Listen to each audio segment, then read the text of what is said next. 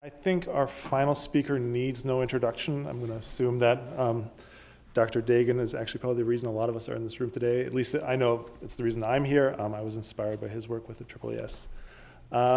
He's got a really seriously impressive CV, which I'm going to truncate to things that I think are germane to this event, just in the interest of time. But first, because I'm just out of academia, I think I have to say this. Dr. Dehgan holds a PhD and an MSc from the University of Chicago in evolutionary biology and a JD of the University of California, Hastings Law, focus on international trade, something like that. Dr. Dehgan currently serves as the co-founder and CEO of X Labs, that is seeking to bring, let's say, the disruptive and grand challenge approach to global conservation efforts to help speed them up and increase their scale. He's also wrapping up a year as Duke University's Rubenstein Fellow to help the university engage in global grand challenges. Prior to this, he served as the first dedicated chief scientist to USAID in 30 years, something like that, where he, together with Raj Shah, transformed the agency by putting science technology back in its core. And during this time, he helped develop, conceptualize and create the US Global Development Lab, which has supported, I think, hundreds of innovators and hundreds of millions of dollars. So I think this is really the perfect person to end this event. That's all I'll say. Thanks, Alex.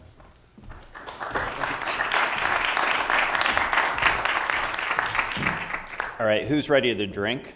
Of all the things I did at USAID, probably the most important thing I did was bring back the AAAS fellows.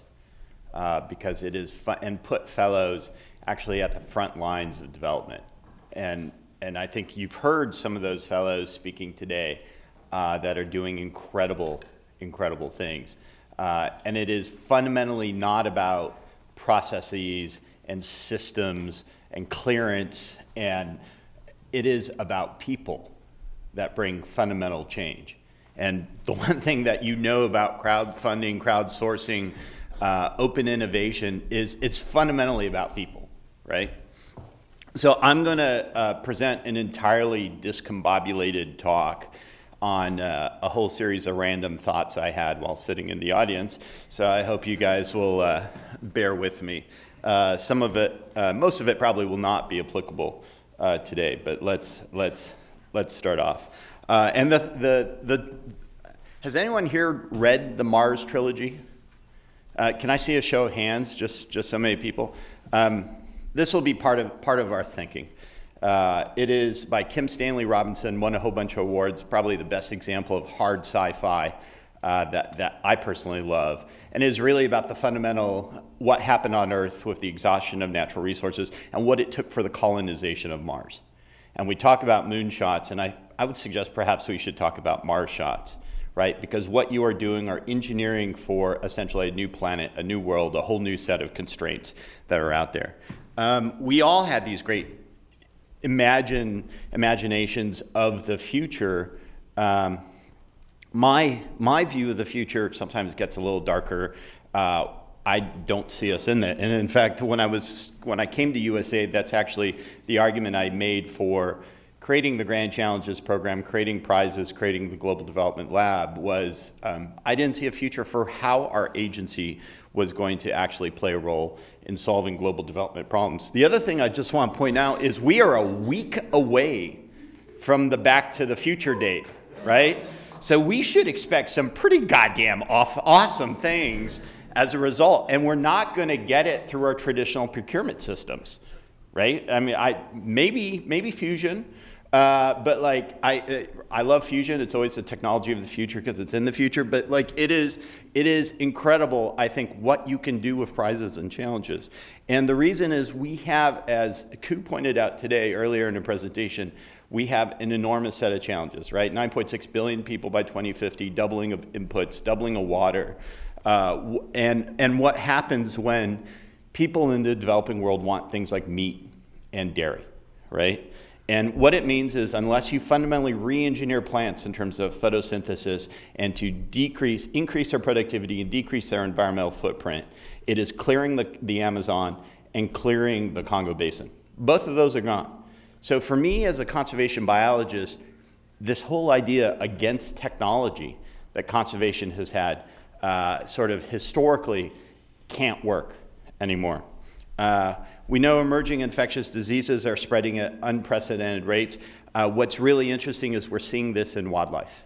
We're seeing this in sea stars. We're seeing wasting disease. We're seeing funguses that are literally wiping out species of frogs, to the extent that the Smithsonian in Panama at the Smithsonian Tropical Research Institute is pulling every live frog it can find within the areas we have chytrid and putting them into shipping containers, because that's what it will take to actually preserve this species, right? We have to rethink how we're going to address these problems. Huge problems with water, and particularly we see this out in California, but you see it in Iran, you see it in many countries, you see it in the Nile River Basin, you see it in the Mekong Basin, you know, and water is fundamentally about food. And again, we get that issue as the bottom billions emerge. What does that mean? Huge problems in terms of energy, and again, what happens when people want air conditioning. And the fact is, we think about development, and we think about small-scale farmers, right? And the one criticism I've always had of USAID and Gates on small-scale farmers is that actually isn't our future in development. We've hit that tipping point of 50% of the world's population in cities. We don't think about the development challenges in cities. We think of that person in those individual environments. But at the same time, they still don't have access to electricity. They still don't have access to energy. They still don't have access to sanitation. Conservation, you know, this is my field. Society for Conservation Biology was created 30 years ago. The National Forum that actually coined the term biodiversity at the National Academies was about 29 years ago. We're about to launch the Sustainable Development Goals. How have we been doing? Well, if you look at the number of protected areas in the world, we're doing great.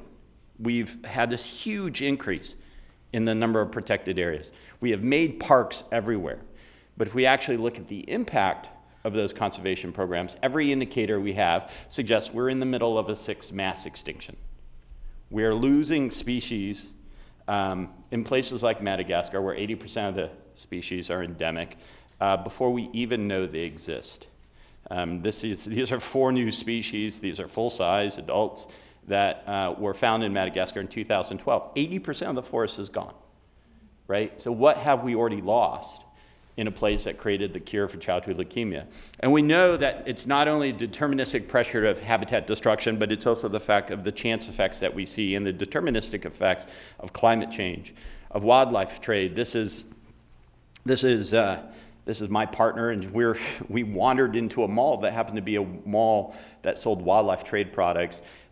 Each of those small, this one store just sells shark fins. There are probably 30, 40 more stores like it. And each of those bags could be easily 1,000 shark fins of a small shark, or 30 to 40 of a larger shark. They also had whale shark and basking shark fins. And this is just one store within the place. So if we look at how we've solved these problems in development, we're top down. It's a tyranny of experts, where the experts are defining both the problems and the solutions. It's closed, it's siloed, risk adverse. Conservation is technophobic. It's the most depressing field you could ever be in. Probably one of the things I remember is waking up one morning at my field site, and they were burning the tree next to my tent. And there weren't any other trees around us. And so, you know, and it's backwards looking. And we actually need to be forwards looking. And the challenge is, even with all the money we have in development, and we take all the money together of all the major foundations, all the major institutions, we put it together, it's 10% of what we need to be able to solve the major problems in conservation and development. So we gotta be smarter about how we solve these problems. We've gotta actually figure out, how do we use ingenuity and entrepreneurship in fundamentally new ways. They asked me to talk about a little bit about my own experience from the fellowship and how I got to USAID. And I'll just run through it quickly. The most lovely place on earth, Madagascar, is a place where myself and actually another fellow, Barbara Martinez, spent 3 years trying to understand, why do certain things go extinct while other things survive. And the one trend you'll see in all the places I worked, I started working abroad by working in Russia at the fall of the Soviet Union, was I believe it's really important for us to do a couple of things. One is to take risks and ourselves in how we think about things. And the other one is to run to places that are in the midst of change, to run to places where there are really big problems. Because in those places, I find that you can actually have an unbelievable impact in terms of what you're trying to do. So I came out of Madagascar, 7 days out of Madagascar. I'm sitting in Chicago, eating a bowl of Cheerios and opening up the TV and seeing 9/11. And I sat in that chair for the entire day until 11 o'clock that night, tears streaming down my face. I used to live in New York City, and vowed that, turned down a job at Yale and decided that I was going to do this awesome thing called the AAAS Fellowship that had inspired me from my first year at graduate school, where I was terrified because I had come from law back into science. And 3 months into the fellowship, to Sage Russell's great consternation, ended up in the Coalition Provisional Authority, mainly because I was disgruntled with my office. But it was an amazing opportunity to actually think about how do you redirect former weapons scientists. And what I realized is fundamentally about how do you actually rebuild science within a country.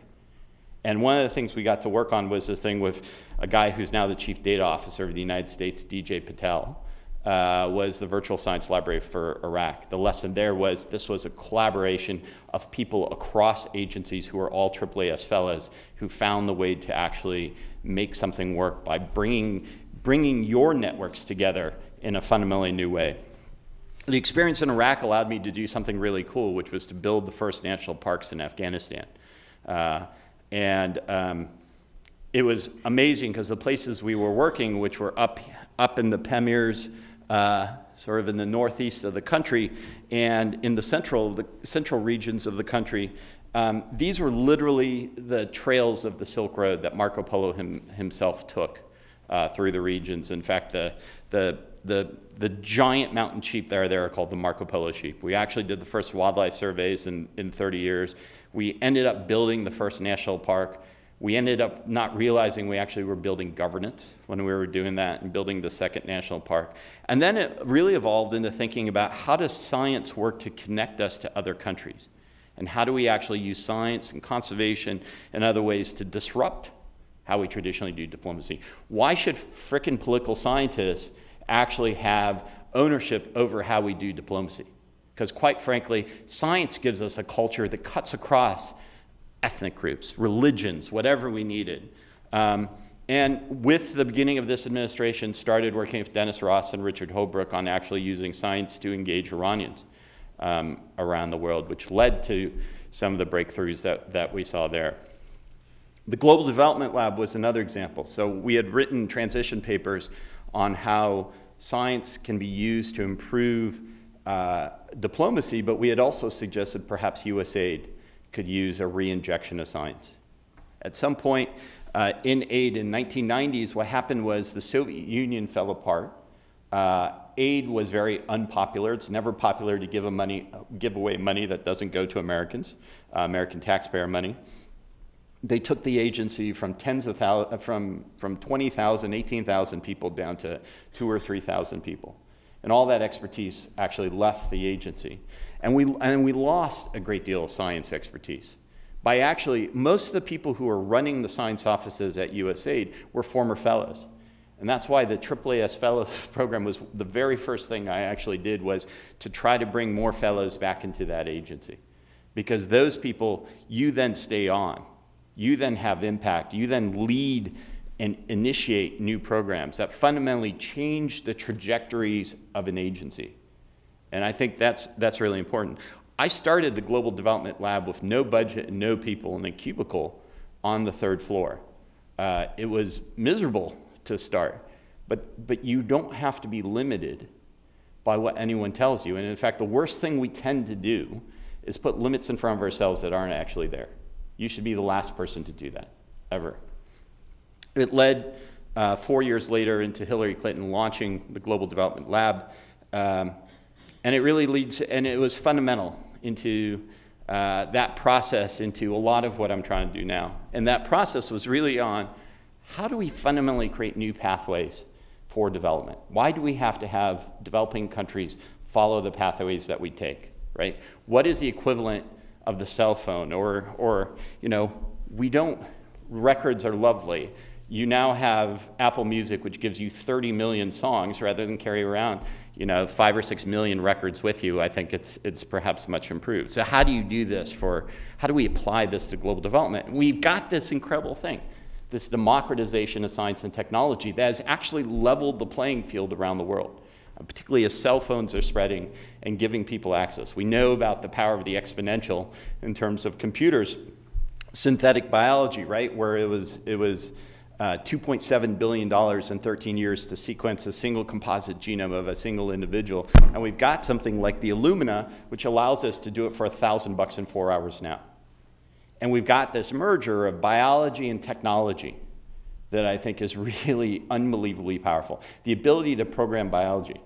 And you've got competitions like the International Genetically Engineered Machines competition, which used to be postdoctoral teams at MIT and Berkeley, and is now high school students from really, really, really smart high schools, creating new products that don't involve cows, but actually produce milk, except without brucellosis, without cholesterol, without lactose, without the inhumane nature of meat production that's out there.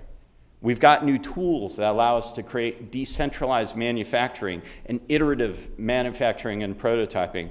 Perhaps that allow us to deal with the issues that we're losing coral reefs due to acidification. Perhaps that allows us to print new organs that are out there. We've got unbelievably cheap sensors, and this is a lot of the stuff I was teaching at Duke. We would actually ask the students to build new sensors and build new companies and build new programs. And we can create a connected ecosystem. We can create what my friend Shah Selby calls an Internet of Earth Things to help monitor the Earth in real time. Because quite fundamentally, if you can measure it, you can improve it, right? We've got new sensors from drones, and we've got great tools like Planet Labs, which was set up by, I think, 3 years ago by a couple of NASA engineers who are no older than anyone else in this room, that realized that for $50,000 and a constellation of 150 of these satellites, we can actually have 3-meter resolution of the entire planet every day, right? 17K to put each one up into space. The incredible thing is, instead of spending 20 years to build Landsat 8, right, with 20-year-old technology by the time it goes into space, every 2 years they can put up a new one and iterate based on consumer advances in design. We can fundamentally rethink how we do that. Cell phones are driving that trend, and they are platforms, they're sensors, they're ways of overcoming massive barriers in terms of infrastructure destruction. And by the way, this is an area where the developing world was far ahead of where we were, right? We got Apple Pay in 2014, they had it, and its use in East Africa in 2007. And maybe they're microscopes, maybe they're new ways of getting education. And all of these sensors give us incredible new data, whether to actually do a better job of disease surveillance or to figure out fundamentally if your daughter is pregnant or not because of the coupon she gets from Target. I guess I was asked to actually talk about grand challenges, and my favorite grand challenge, of course, is saving lives at birth. And Deep actually, I think, gave an example from it. It was fundamentally about this idea. We think about, in global development, about building hospitals with drugs and doctors and all those things that we really love. But we can't afford to do that. We don't have enough money in the West to build government public hospitals for everyone in the developing world. There just isn't. It isn't there. We should be more committed, but we aren't. So the question is, in the absence of that, how do you ensure everyone has access to health care, whether in a hospital or a hut? How do you make the distinction between that irrelevant to the level of care that you actually get, particularly if you're a pregnant woman and the period of time between the onset of labor and 48 hours after delivery? How do you make that totally irrelevant to whether you survive and whether your child survives? And that was the purpose of Saving Lives at Birth. It's been $50 million over 5 years. It was our $10 million. Everything we did at AID, by the way, was leveraged. Everything was done in partnership. So we put in $10 million, we were able to raise $40 million.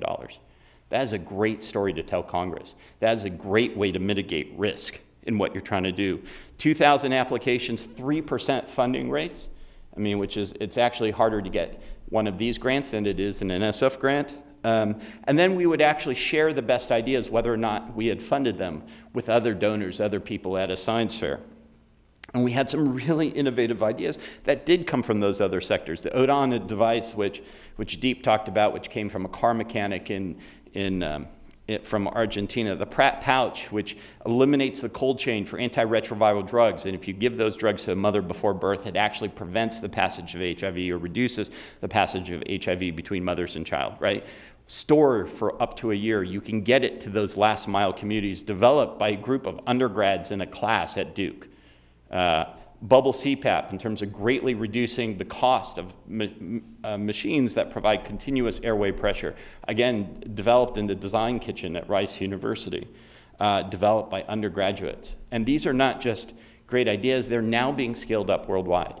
And I think that's important. And it's part of a larger way that we need to rethink science. And we need to fundamentally also rethink tenure promotion and the incentives and how universities work, because that's a 1,000-year-old model that's just, it's come to the end, right?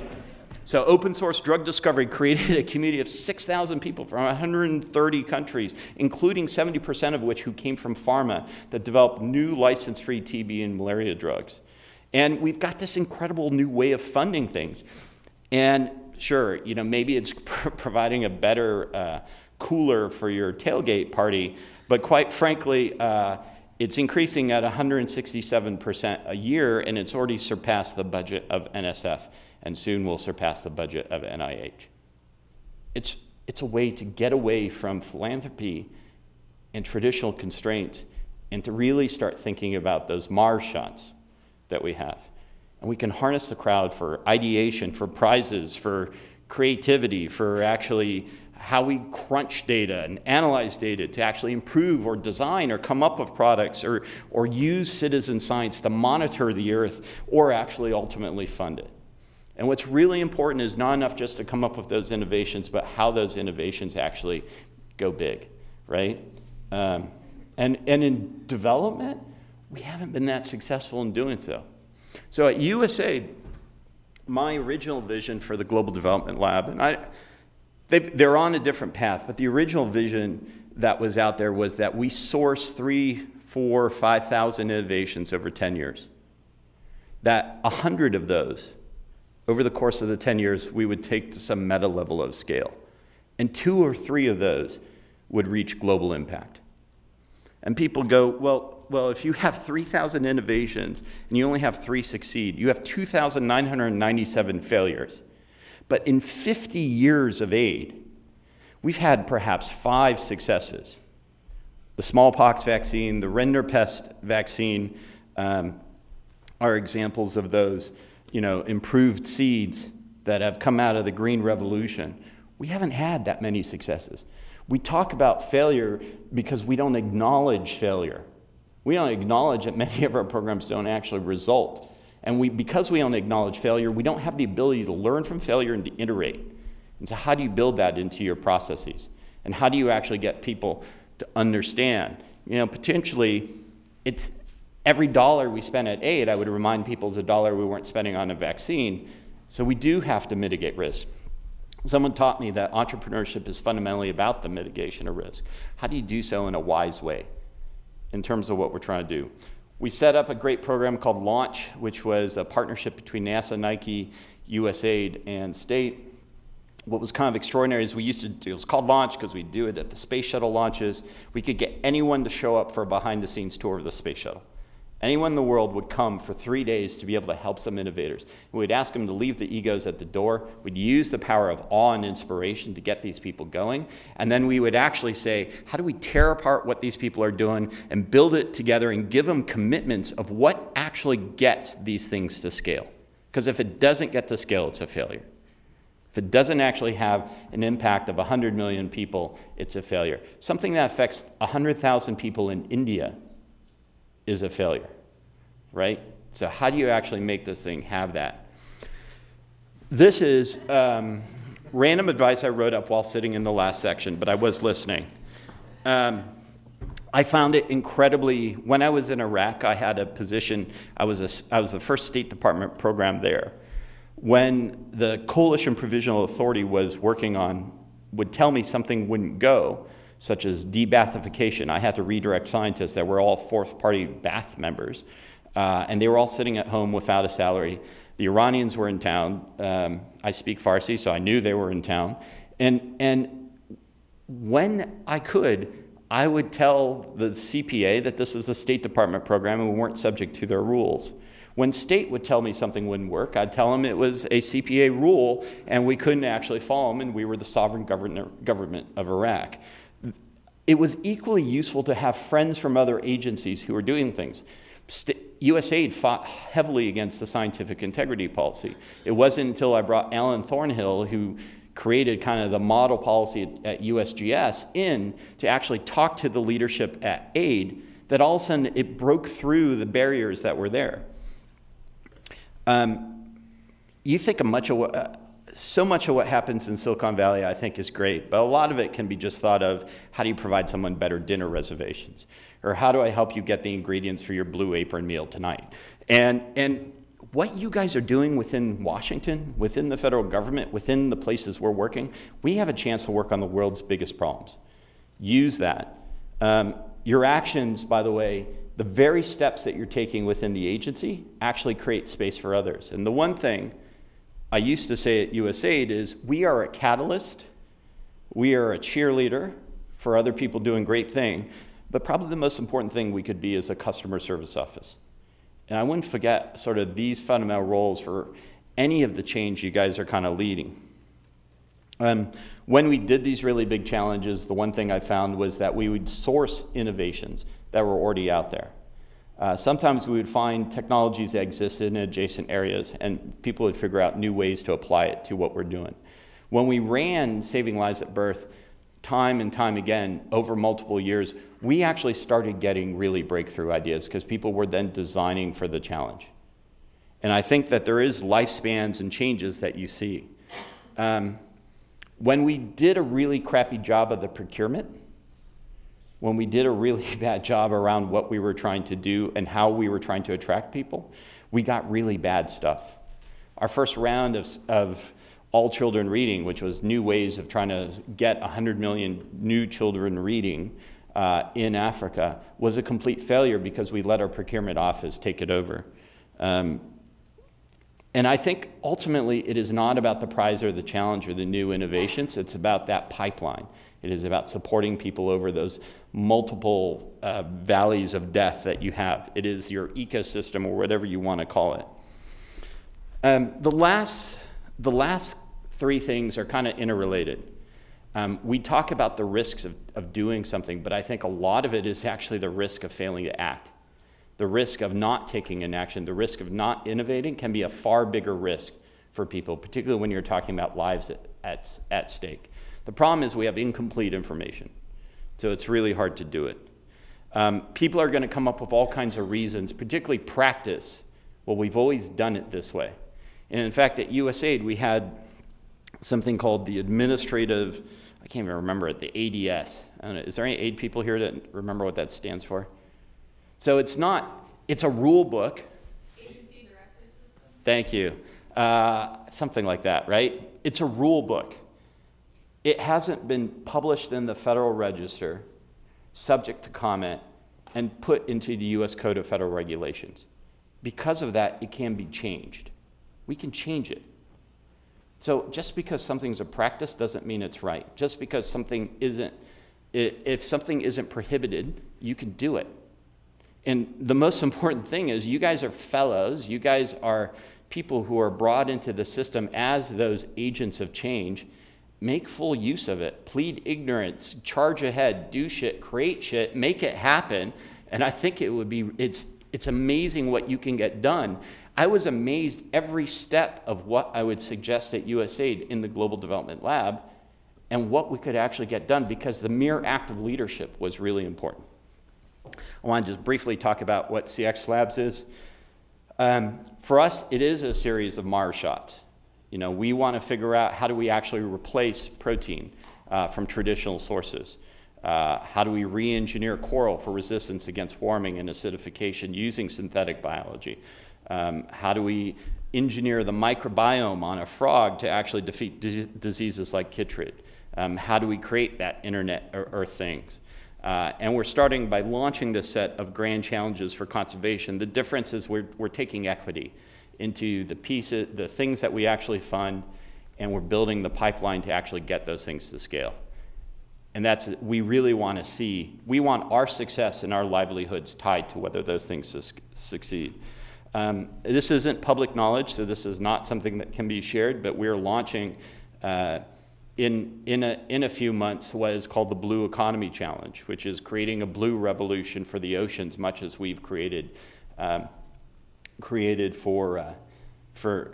was originally created for South Asia on the Green Revolution. And our funders behind this are the Australian government, which we've convinced to take this sort of first step. And again, the idea is it's not enough just the source, but it's how we develop, how we accelerate. But we're also thinking about how do we create the crowdfunding platform that would actually support innovations that are coming out of this. How do we use open innovation? We have a 501c3, so everything that we're doing within the 501c3 is actually done. Open product development, open hardware development, open citizen science, and open source approaches. Shaw Selby, who's a Boeing engineer and National Geographic explorer, is leading this effort. And one of our first tools that we want to create is harness this thing, this Barcode of Life initiative, spend $100 million sequencing the CO1 gene for something, for lots and lots of novel species. Can we actually create the reader that allows a child to understand what's in their backyard? That allows Whole Foods to determine if that fish is really tilapia. We're looking at creating, we're looking at building a tribe, because I think it's not enough just to run a prize, have an accelerator, have a fund, have a crowdfunding site. It's how do we fundamentally collect people that agree, that want to be part of this network, to recreate the future of conservation, what we call Conservation 3.0, right? What does conservation look like in the future if we actually bring in engineers and microbiologists and synthetic biologists and dreamers that want to figure out how we save the planet, harnessing exponential technologies? How do we bring the makers, which we've stolen this icon from, specifically into this event? This is not BronyCon. I don't know if you guys actually know this. For some reason, Baltimore is like the world headquarters of furry conventions, and one of them are men who like to dress up as My Little Pony. That is a conference that actually happens in Baltimore. This is more serious. And this is why I think this idea, these big ideas we have, how do we actually, the Earth is under this fundamental shift that's happening. We have the opportunity to colonize new planets. How do we harness technology to allow us to do this? How do we harness technology to solve every of the problems that you guys are doing? And my answer is, let's science the shit out of this. All right, thank you very much. I'm happy to take any questions.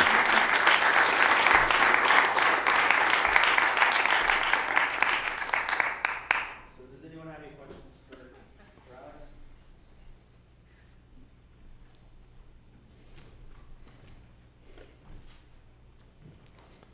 Thank you very much for that perspective. I'm a conservation biologist as well, and one of the reasons I'm at AAAS is to try to expand the solution, how we think about solutions for conservation biology problems, which are immense. How do you work with, or have you engaged with other NGOs, other wildlife organizations? What's been the pushback or the acceptance of how you're viewing these new solutions to these problems?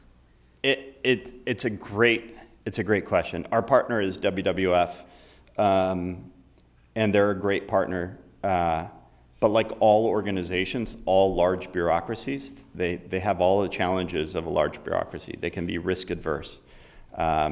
They've fundamentally redone their strategy for their organization to try to take hold of innovation, but they don't quite know what that means yet. And same thing's true of the Australian government. And it's how do you actually show them examples like the ones that we have seen here, lead them along that path to try to do some new things. Some things they just may not be able to take. WWF has a network that includes European partners that will never accept what we're doing on synthetic biology. My question is, do we want to see the loss of everything in the Maldives, or and in Australia and in the Red Sea? Or do we want to actually find a way to engineer a solution that's potentially out there? Do we want to see the loss of the Amazon in the Congo Basin? Because that's sort of what I see happening. Or do we want to see new ways of coming up with protein that provide substitutes? I think it's hard. I think if you look at the conservation community right now, they're in a complete, they're really at a loss. CI has gone one way. WCS is pretty much, I think, on the same path that it's always been on. RARE is trying some new approaches, but they're still very small. TNC has become a financial institution, perhaps even more, right? And Peter Kariva, who just left, has taken huge hits, I think, for the approaches he's put out. So I think right now there's a great opportunity for leadership. And I think, but I think the challenge is I'm not going to be funded out of the traditional conservation community and the traditional conservation funders. And we've got to find a way to do it. And our goal is to become self-sufficient financially so we never have to go back to philanthropy. Other questions?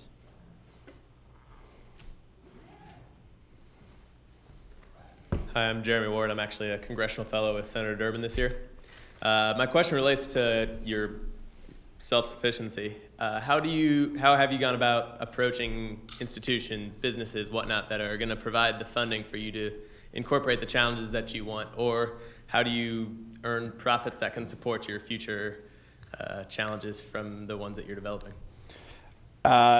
So there's a bunch of different ways. One is through the license. So we're struggling with this right now. One idea is, do we actually support companies or do we purchase IP and build things ourselves? One of the things we want to do is actually build technology ourselves as well as sourcing others. And Flagship Ventures in Cambridge is probably our inspiration for an organization that is a VC that both buys companies, buys IP, and builds things, and what comes in doesn't look like what's coming out.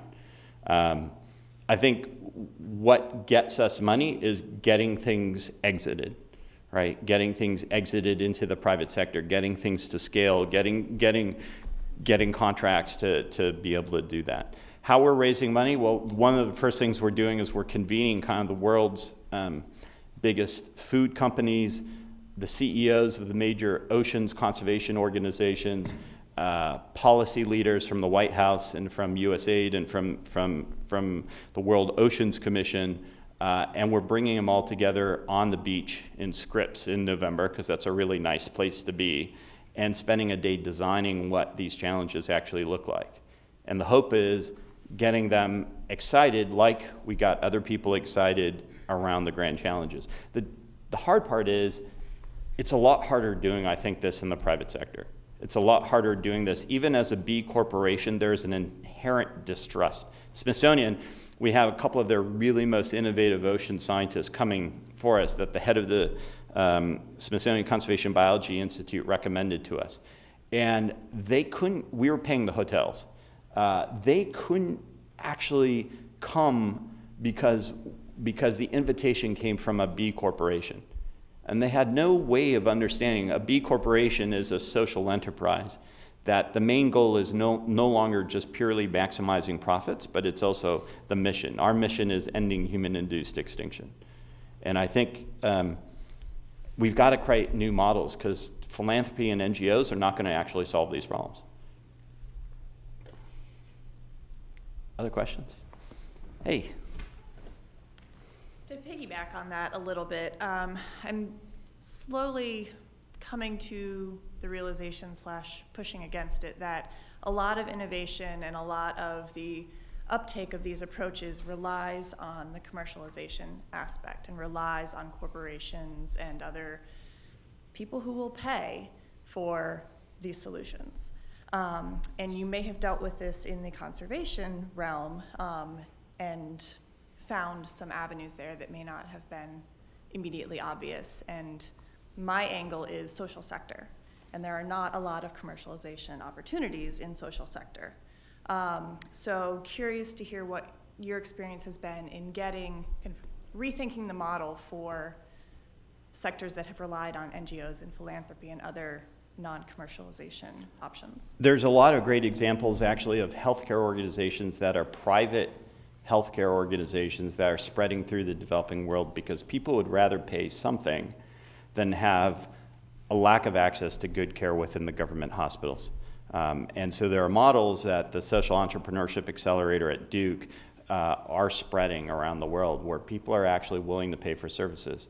I think the second piece is this idea of understanding where is the cost. And do you know the recycle bank? Has anyone heard of Recycle Bank or know the Recycle Bank example?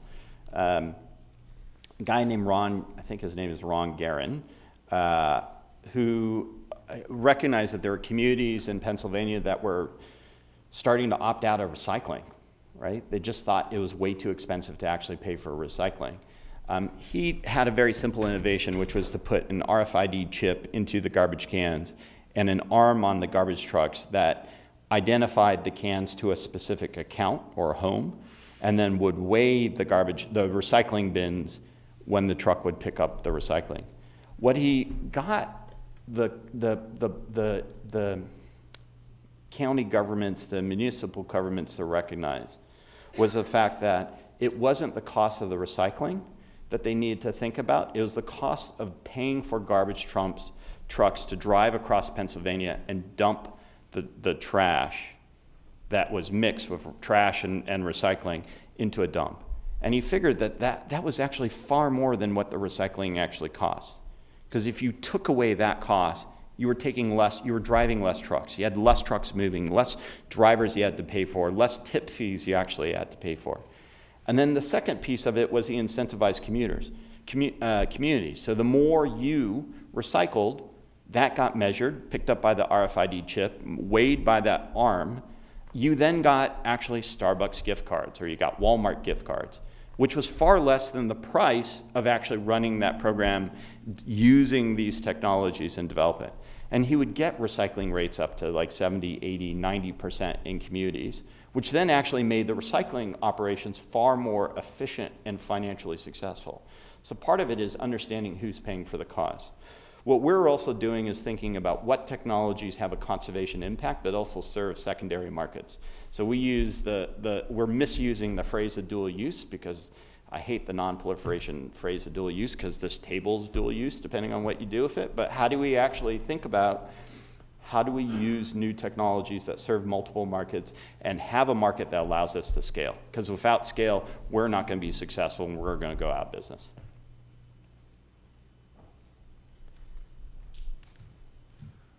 This sort of builds on a previous question, also your comment about the Mars trilogy. What is the role for artists in maybe helping to catalyze this new movement in conservation? That's a really good question, and I think artists. I think one of the great things about prizes is they make the impossible possible, right? And one of the things that artists can do is help us visualize, help us think about that, inspire us to think of what is the impossible that we actually want to make possible. And fundamentally, the previous person who asked a question about design is fundamental to all of this, right? Because that takes us back to people. And it takes us back to people who are at the core of whatever we're doing. I took out, because I had something like 150 slides when I started this presentation, I took out like 60 of them, and although I probably had 50 too many. But one of the things I had was a shovel, because this idea of appropriate technologies. We have a bias that actually may border on racism as to what do we think is appropriate for the developing world, when in fact it's the same design principles you would use for designing a product for the developed world. What is your user? What is their education level? What is the cost? What is the environment? How are they going to use this particular tool? It's asking the same sets of questions, but looking at it. It doesn't make any predictions or assumptions as to the level of the technology itself.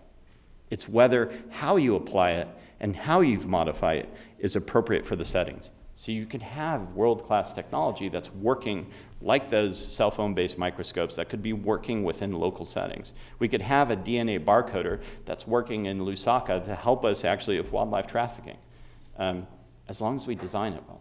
And I think design is part of a continuum that includes art. And one of my dreams is to go to Baltimore, buy a big, ugly, old factory and put half of it with artists and half of it with engineers. I think we'd have some pretty cool stuff.